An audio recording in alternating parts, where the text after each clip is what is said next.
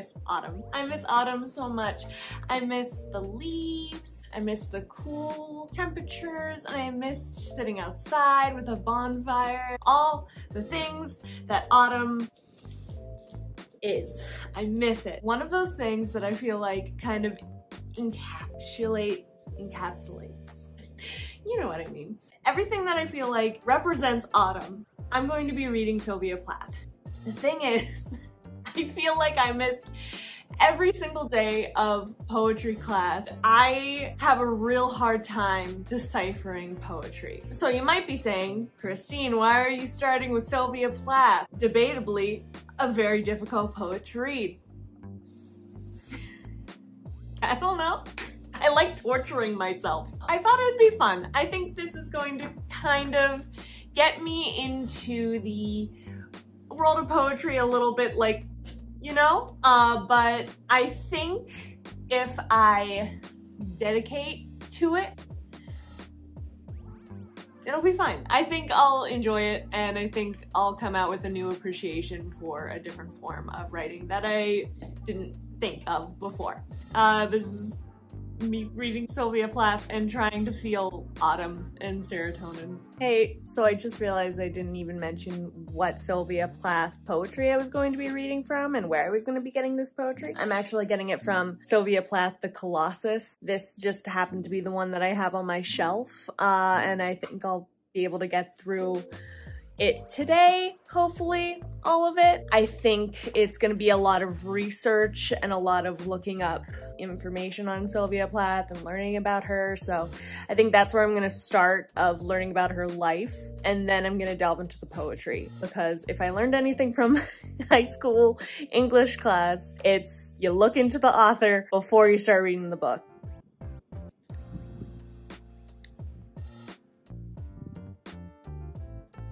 Finished doing the kind of researchy part about Sylvia Plath. Learned that like her father died when she was like 8. She started writing poetry when she was like 8, or maybe she published it when she was 10. There were a lot of ages that were said. Her father died when she was very young, and she never really recovered from that. And then she was in a relationship with Ted Hughes, and The Colossus and Other Poems is actually the first, I think, collection of poems that she ever released. I have gotten through the I Mote. I read the I Mote last, so I'm 5 poems in. Each one I have had to go online and like search up what theme. I read it first and I try to see what I get from it, and then I go and see what the actual themes are and like what people get from it. I don't know if that's what I'm supposed to do with poetry, but like that's what I'm doing, and so far it's working. It's helping me kind of figure out what I'm supposed to be looking for a little bit. So far my favorite one has been I Mote, and also Sal was a really good one I really like, and I Mote. Those have been my favorites so far. I don't know if like reading poetry is just too intellectual for me, or I just don't get it. Maybe I take things too literally and I can't look at things symbolically. That's kind of where we're at. I'll update later and figure out what's going on.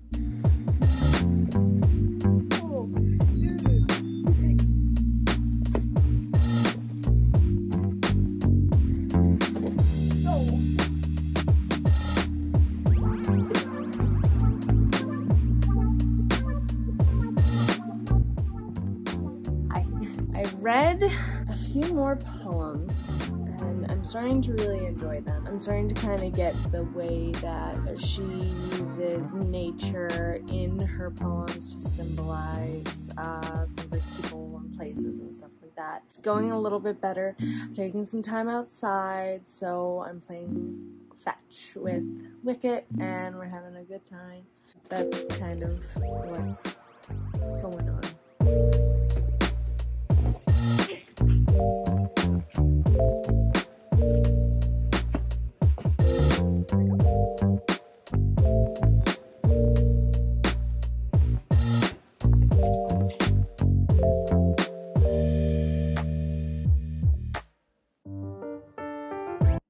I've been back inside and I've been reading for about an hour. I'm currently on page 42 at the Ghost's Leave Taking. I'm gonna be honest, I'm starting to get really into it. I'm kind of being a little bit more lax with myself and letting myself just kind of be swept away by the words, and the way that Sylvia Plath writes is very much like she's painting with the words. I kind of just want to sit and enjoy it rather than try to analyze it. So that's what I'm going to be doing. I put off reading Sylvia Plath for a while just because something about it feels pretentious, but like I've heard a lot of people really loved her for her early feminist writings and just her depictions of grief and depression. But I've also heard that she is a big sad girl in high school read, which I think is kind of aggressive toward teenage girls. I feel like people as a whole, I guess, just are so mean to teenage girls and things that teenage girls like. Anyway, that's ADHD. Woo. Sylvia Plath, I'm very much enjoying it. Maybe bake something. I think I'm gonna bake some banana nut muffins. And yeah, we're gonna probably do that. Okay.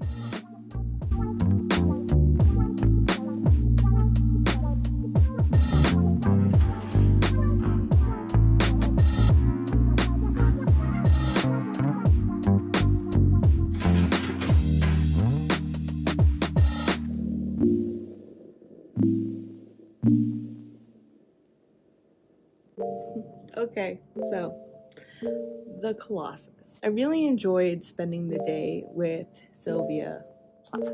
I think I might have misjudged her maybe as a poet. I think I saw her work as much more like hardcore feminism, and overall it's just kind of sad and dreary and gray, but also like there's hope, and that's always kind of nice to pick out, I guess. Did I understand 80% of it?